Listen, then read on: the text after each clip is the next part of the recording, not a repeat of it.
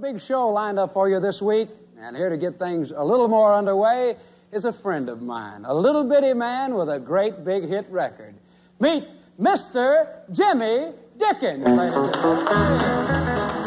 Little Jimmy Dickens, country music's 4-foot, 11-inch dynamo, was born James Cecil Dickens, December 19, 1920, in Bolt, West Virginia. My folks are all coal miners. They worked for Raleigh, Wyoming Mining Company, and nothing easy about coal mining for a living. There was more love in our family than the money, but we all got by, and there was always plenty to eat. Jimmy developed an early love of music and taught himself to play guitar as a child. So I was raised up with music in my family.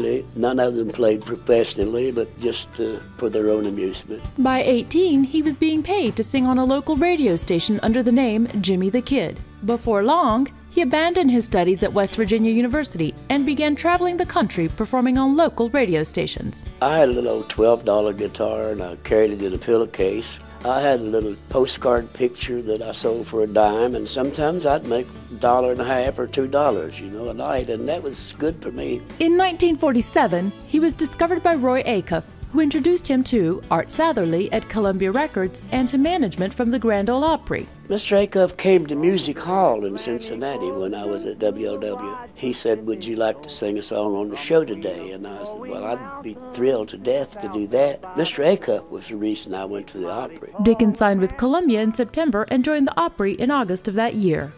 Around this time, he began using the nickname Little Jimmy Dickens due to his small stature. Dickens soon moved to Nashville, Tennessee, where he formed a band named the Country Boys, whose music was a precursor to rockabilly, with such songs as Hillbilly Fever and Sultry Boogie. In 1949, Dickens had his first country hit with Take an Old Cold Tater and Wait. I would have to be right still until the whole crowd ate. My mama always said to me, "Jim, take a tater and wait." The hit inspired Dickens' friend, country music legend Hank Williams, to christen him with a second nickname, Tater. Dickens would go on to place 13 hits in the Billboard Top 40 country charts between 1949 and 1967. He specialized in novelty songs, including 1950's A Sleepin' at the Foot of the Bed. Did you ever sleep at the foot of the bed when the weather was a-whizzin' cold? When the wind was whistling around the house and the moon was yellow as gold?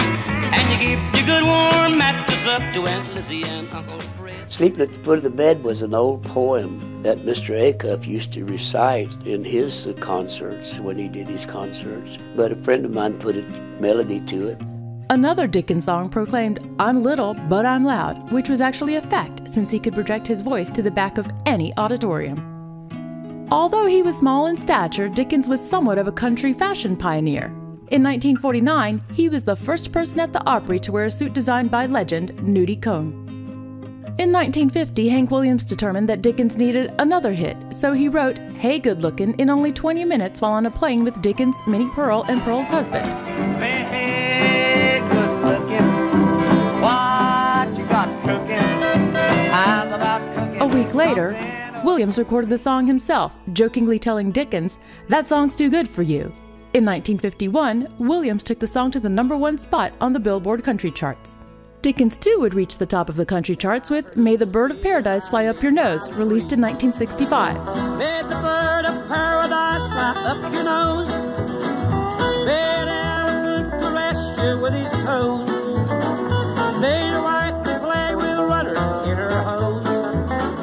May the bird of Worried that he was becoming notable exclusively for his novelty songs, Dickens had recorded the ballad We Could in 1957. If anyone could ever say that their true love was here to stay, we could,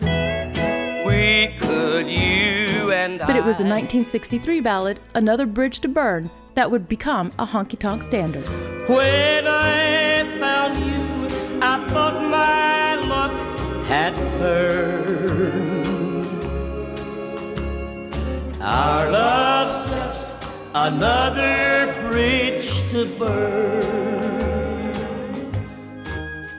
DJs knew me as the little funny guy, and they couldn't picture me doing the ballad songs, but I always put one on every novelty song that I did. In 1957, Dickens left the Opry to join the Philip Morris Country Music Show, a troupe sponsored by the tobacco company that toured the States. By 1964, Dickens had become the first country artist to circle the globe while on tour.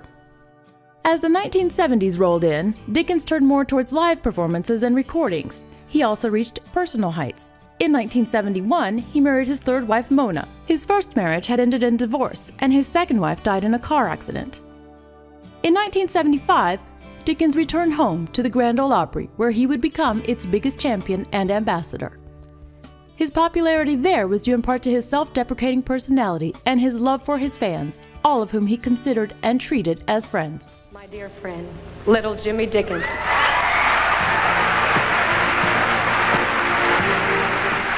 Thank you, ladies and gentlemen.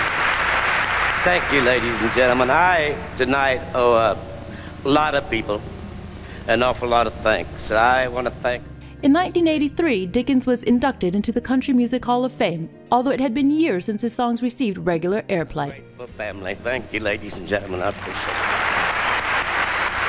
it. When he turned 90, Dickens became the oldest living member of the Grand Ole Opry and continued to make regular appearances there.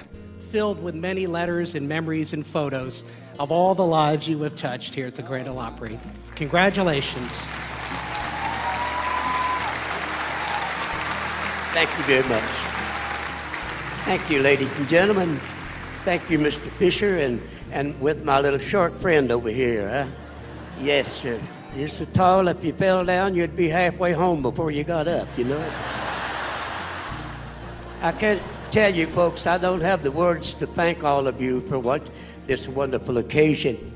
I just happen to think of one little thing. That's the way I feel. If you see a turtle sitting on a fence post, remember, he had to have help to get there, and without your help, I'd still have my paper route. Thank y'all for your kindness. I love you.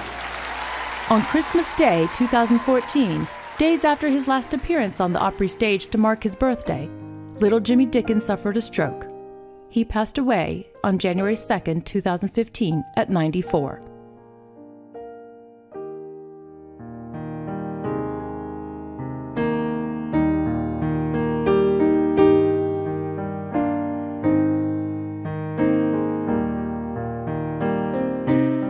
Honesty. Honest with my fans, honest with the people I worked for, and determined to be better all the time. I've never been satisfied with any one particular performance that I've done, because I always felt that I could have done it a little bit better, and that's the way I want to be remembered. We'll take it from here, little buddy. Everyone come back out, and this tradition that he began will continue with all of us, and we owe it to his memory to keep this place alive and going. His star-studded funeral was held at the Grand Ole Opry, and he was interred at Woodlawn Memorial Park Cemetery in Nashville. Little Jimmy Dickens never wasted a moment of his long life. He became country music's biggest champion, pioneering new sounds and fashions, and always making friends wherever he went. In his later years, he encouraged and mentored the younger generation of country stars, including country superstar Brad Paisley, who said of Dickens, "Jimmy made more out of his time on earth than anyone I've ever known. An incredible life in every measurable way. Longevity? Yes, practically unheard of. Faith? Totally and wholeheartedly. Humor? There was no one funnier or with a better sense of it. A true entertainer? The best I've ever seen. Charm? Unmatched. Love? This was a big one. I think he loved everyone he ever met, and if not, he never let it be known. More importantly, I think everyone who ever met him loved him instantly and forever. Friendship? Well, I can honestly say he was the best friend any human being could ask for. Bar none."